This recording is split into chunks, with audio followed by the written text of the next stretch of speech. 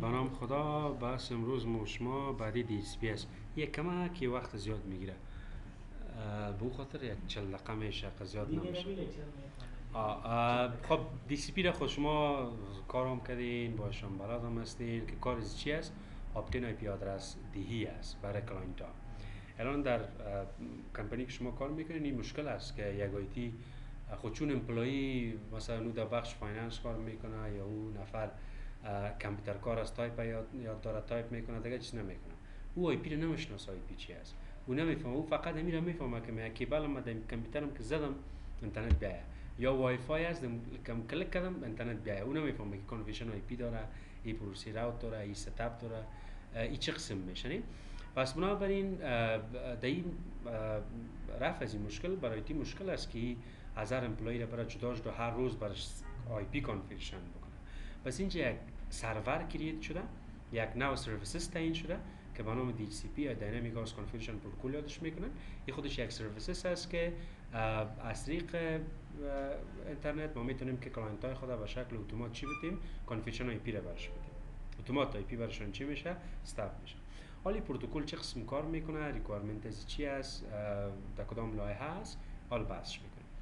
خب قسمی که در ابتدا هم گفتم داینامیک هاوس کانفیگریشن پروتکل ما نامیده DHCP و آپریت میکنه در اپلیکیشن که گفته پروواید میکنه داینامیک میتود اف لرنینگ چی ان آی پی ادرس تو هاست. یعنی به هاست اگر ما خواسته باشیم داینامیک آی پی آدرس بدیم، پس میتونیم چی استفاده کنیم؟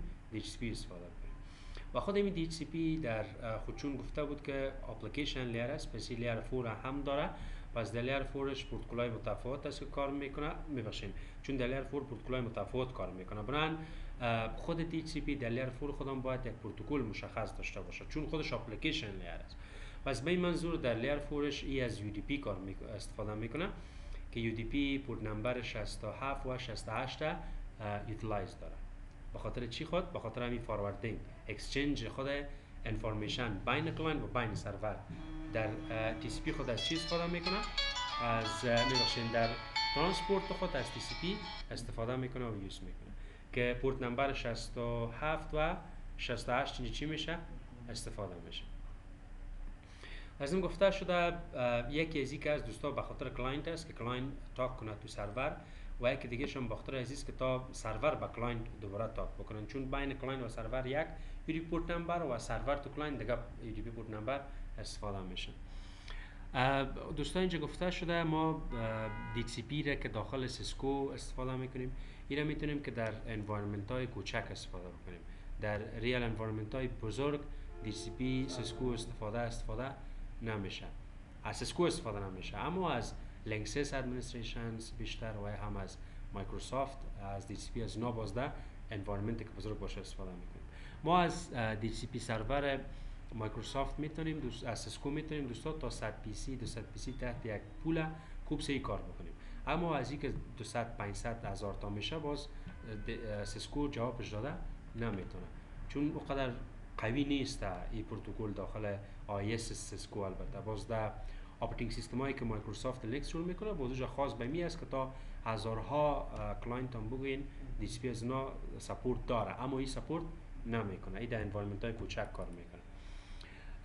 به خاطر از اینکه دوستا کلاینت بتونه آی پی بگیره، یک پروسس است که بین کلاینت و سرور انجام میشه که این پروسس دوستا در 4 مسیج خلاص میشه.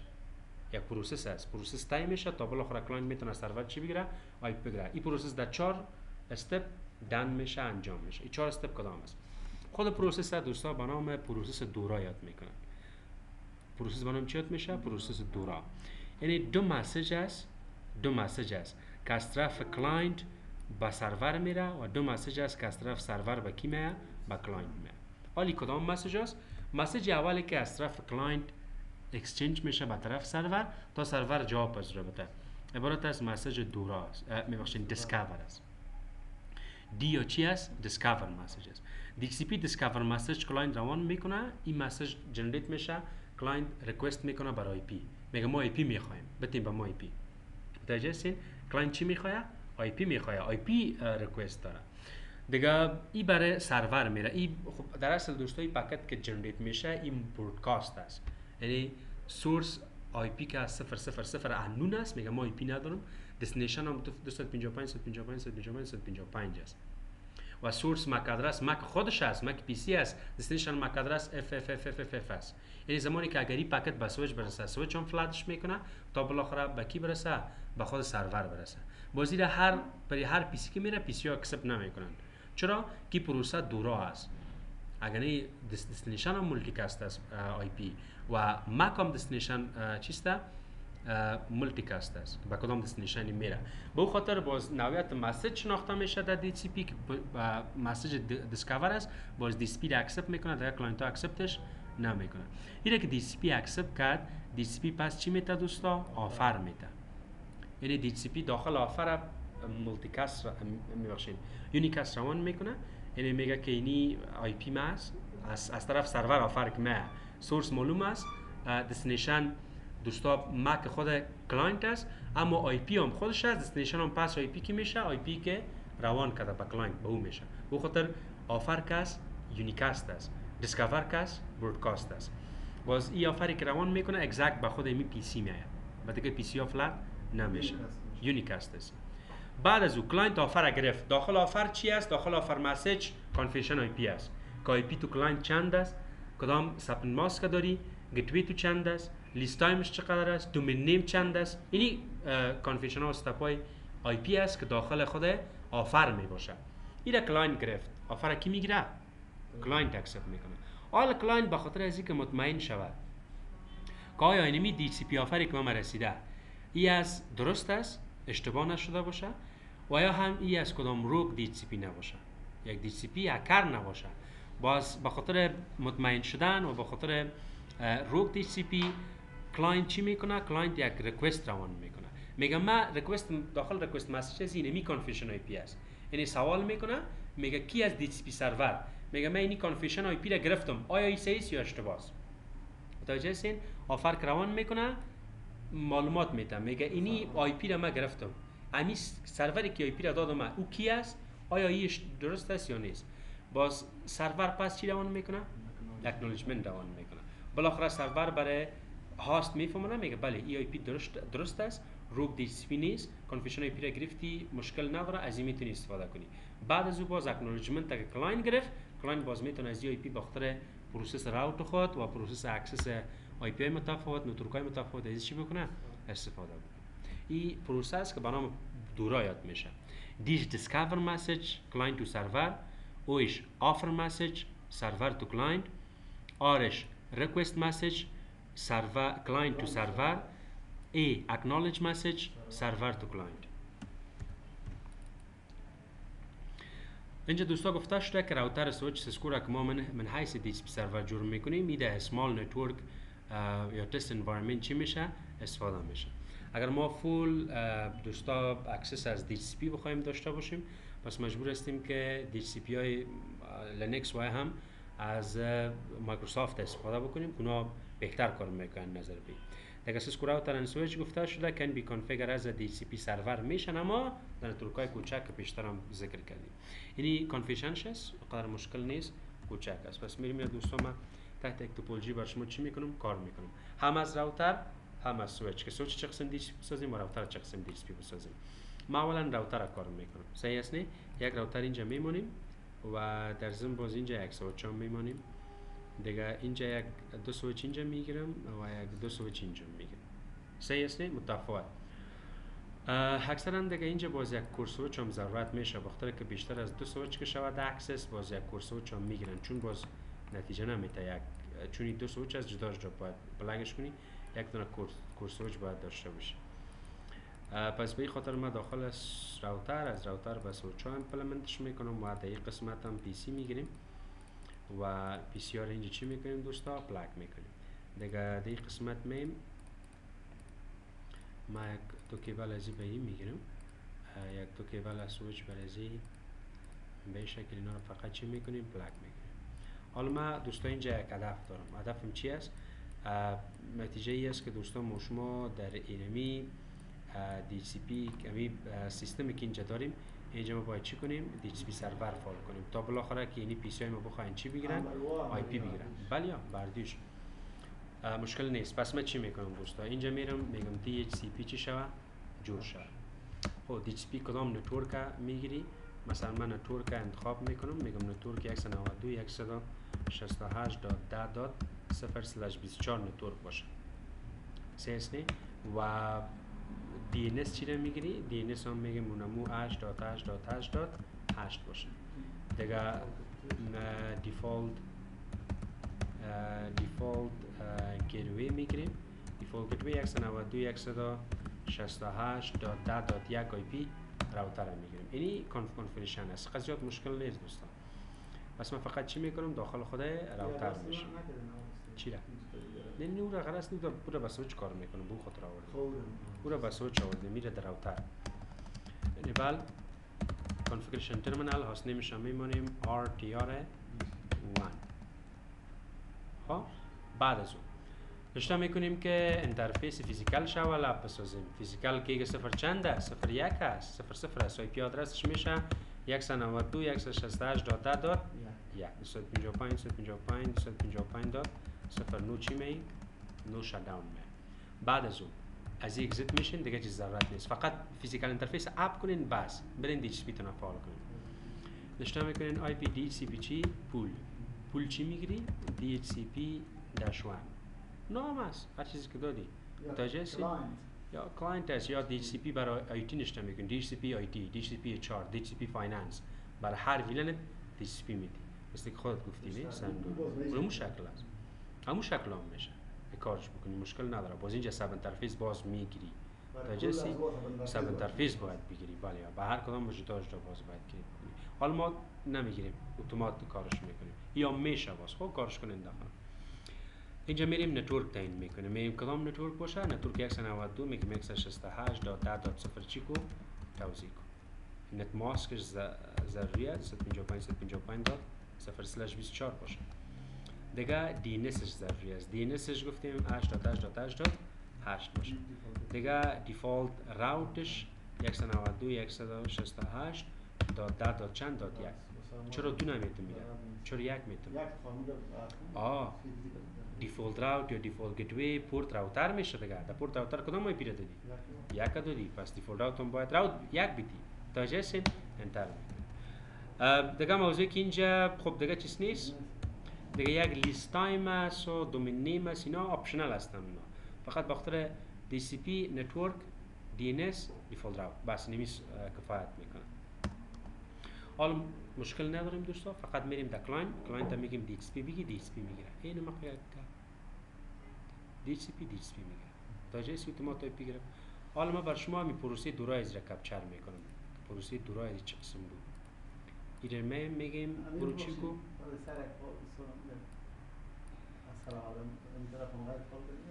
چی رو فعال؟ اینجا؟ اینجا چی کنیم؟ پس سر برم. پس سر برم. مشینی ایلا ما کلیک میکنه. نشته از سیمولیشنز. اینجا سیمولیشن. باز میگی اوتو کپچر. سیمولیشن کلیک میکنی باز میگی اوتو کپچرز. اوتو کپچر میکنه. دی قسمت میگی DHCP مسیج دیسکاور اکسچنج میشه. این دیسکاور مسیج است نویتش میبینی کی روانش کده؟ DHCP روان کده. از PC با سویچ برودکاست است. سویچ فلاتش کرد. تا جسینی برودکاست میشه.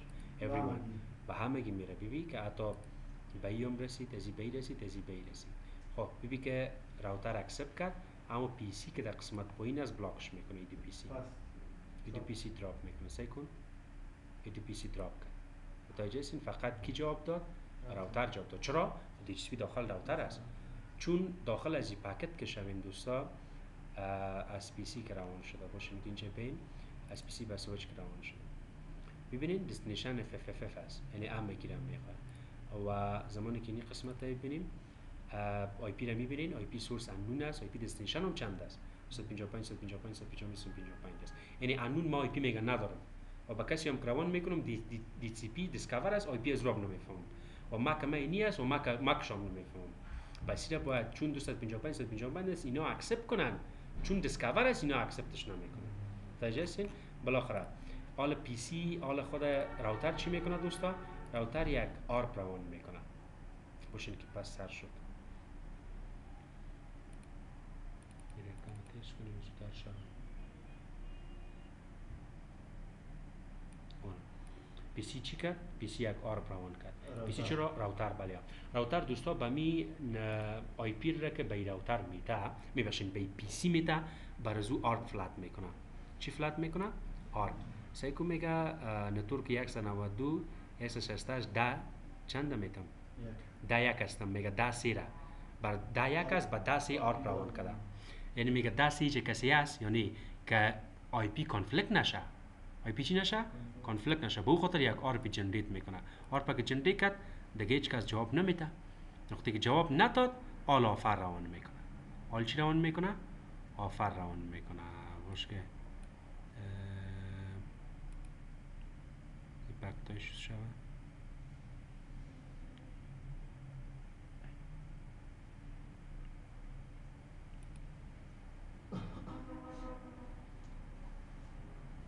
اشی بکتاش زیاده است.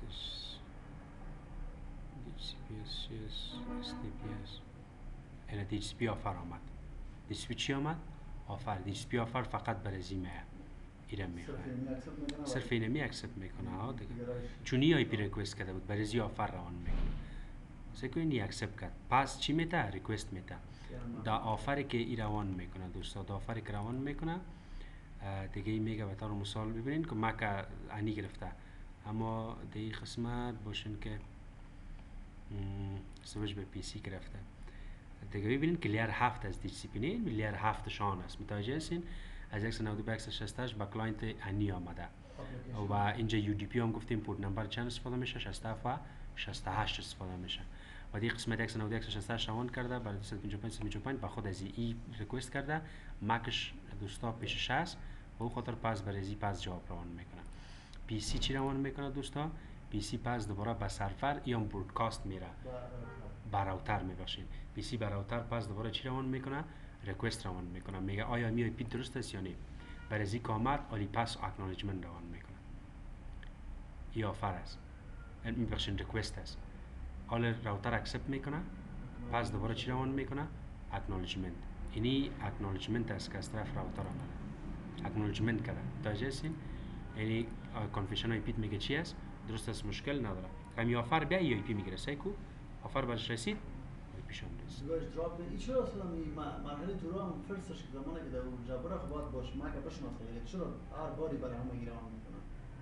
چون مک دستنیشن اف است. مک دستنیشن اف نه مشخص نیست اف معده دی اف معده سایکو دستنیشن اف با سویچ فقط مک دیگه میبینه. دستنیشن مک هر چی که بود با اساس نمره روان میکنه. دستنیشن مک نیست فلات میکنه. اگه یونیکاست باشه یونیکاست روان میکنه. اون مربوط مکش میشه. خب این هم بود پروسه دورا و DHCP. خب این حالا بعض از آی پی از دوستا به طور مثال اینجا آی پی 2 توزیع شده. اینجا آی پی 3 بریز توزیع شد. اما ما آی پی دورا میخوایم بر منیجمنت ویلن سویچ خود بدم. متوجه هستین؟ آی پی دوره آی پی سی را به این میتم. آی پی چرا به این میتم؟ به این خاطر ما میخوایم که برای از کلاینت ها از 10 توزیع شه آی پی از 2 توزیع نشه. پس ما چی میکنیم دوستا؟ اینجا گفته شده که شما میتونین بعض از آی پی ها را ریزرو بسازین برای فیوچر یوز که با آینده او را استفاده بکنین یا هم برای اندیویدوال یک پی سی و یا هم یک دیوایس دیگه یک سویچ یک راوتر را چی میکنین؟ ریزروش میکنین. واسه چه قسم ریزرو میشه؟ توسط اکسکلود ریزرو میشه که شما آی پی DHCP اکسکلود ادرس میگین. یعنی اینی آدرس ها رو میگه چیکو جدا کو این طرف وانش اکسکلودش کو. این توزیع نکو. بازور توزیع نمیکنه. شما من داخل راوتر تان میشین. به این ترتیب داخل راوتر میشین. من این قسمت نشون میکنین که آی پی DHCP اکسکلود ادرس میگه اکسکلود آدرس کو. میگه استارت آی پی آدرس تا بگو. یعنی لاست آی پی آدرس 192 168 10.1 باشه. چون این رو با گیتوی دادیم. این رو اکسکلود میکنه. خودشه. تا با 192 باز لاست میگه بگو بالا دیگه. تنها این رو میتونی بگیری. یا به طور مثال آی پی DHCP اکسکلود کنه نوشته کردی میگی پس از 192 168 10.2 بگی به طور مثال تا 192 168 10.10 بگی. تا این توزیع نه. وقتی نشنا میکنین شو رن اینجا بر شما نشانش میده. آی پی رو چی کردی؟ اکسکلود کردی. اینجا از DHCP اینجا DHCP آمده کانفیگریشن DHCP و یا اکسکلود آدرس. اینا وقتی که دیگه DHCP بگویی آی پی نمیده از چند آی پی نمیده؟ تا 10 آی پی نمیده از 11 توضیح کرد. اما اینی آلریدی مانده دیگه این شما فلش می خوین اینا به طور مثال ما پس DHCP میگیرم یا از 12 دیگه آی پی میگیرم. اینی هم آلریدی آی پی داشت از 3 پس میگم که نیو بگیره دیگه او ریزرو شد نه یا از چند آی پی گرفت؟ از 13 آی پی گرفت. سه اس آی پی رو چی کردیم؟ اکسکلود کردیم. یک مثلا دیگه اینجا گفته شده دوستا که if DHCP server is not on same VLAN has a client زمانی که میگه آل خود سیم ویلن برودکاست دومین است نه کلش داخل ویلن یک هستن میگه زمانی تو شود که اینمی DHCP ما در سیم ویلن نباشه در یک ویلن برودکاست دومین دیگه باشه حال چی بکنیم گفته راوتر و مولتی ار سویچ must relay DHCP message from client to server باید اینمی اگر در راوتر کنیک باشه یا در مولتی ار سویچ داشته باشیم که در DHCP ما در یک سبنت دیگه است در یک برودکاست دومین دیگه است پس او باید چی کنه ریلی بکنه آی پی را که برودکاست میشه دی برودکاست دومین یعنی این خود دیسکاور برودکاست به سویچ روان میکنه میره به راوتر باید اون برودکاست را یونیکاست تبدیل کنه به سرور روان بکنه که تحت برودکاست دومین دیگه است توجه سین به این شکل خب من پس دوستایی کمک که گپ زیاد داره پس من میرم مکمل سویچ یک دفعه میگیرم سویچ گرفتم بعد از او باز پیش میرم